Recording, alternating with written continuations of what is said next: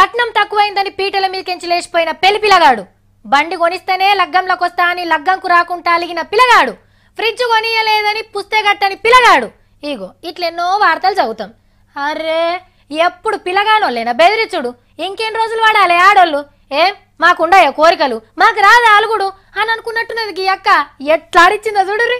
మధ్యప్రదేశ్ రాష్ట్రంలో చిత్రమైన కారణంతో లగ్గమాగిపోతుండే. పిల్లగాన్ని పందిట్లకు తీసుకొచ్చిర్రు. ఇద్దరు నడుమ చెద్దరు కడతారు కదా, మీదికెళ్ళి తొంగి చూస్తే గడ్డం కనబడ్డదట.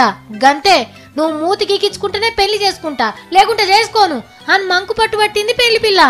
ఇప్పుడు గడ్డాలు మీసాలు పెంచుకున్నాడే ఫ్యాషన్ అని పిల్లగాడు. పెళ్లి సూపులకు వచ్చినప్పుడు నీకు గడ్డం లేదు కాబట్టి నువ్వు నచ్చి ఓకే చెప్పినా, గడ్డం ఉంటే నీ ముఖం ఏం ముద్దుగలేదు అని అందరు ముంగట్నే చెప్పేసిందట సాప్సీదా. మంత్రాలు చదివే పంతులు, అమనాయనలు, అత్తమామలు ఎవ్వరు చెప్పినా పిల్ల తగ్గలే.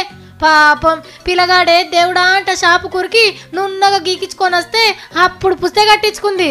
లగ్గన్నాడే గింత సాధించిందంటే ఇక రేపటికెళ్ళి పైలం రా వారి అని జాలు చూపించుకుంటా ఆల్ ది బెస్ట్ చెప్పిపోయారట పిల్లగాడి దోస్తులు.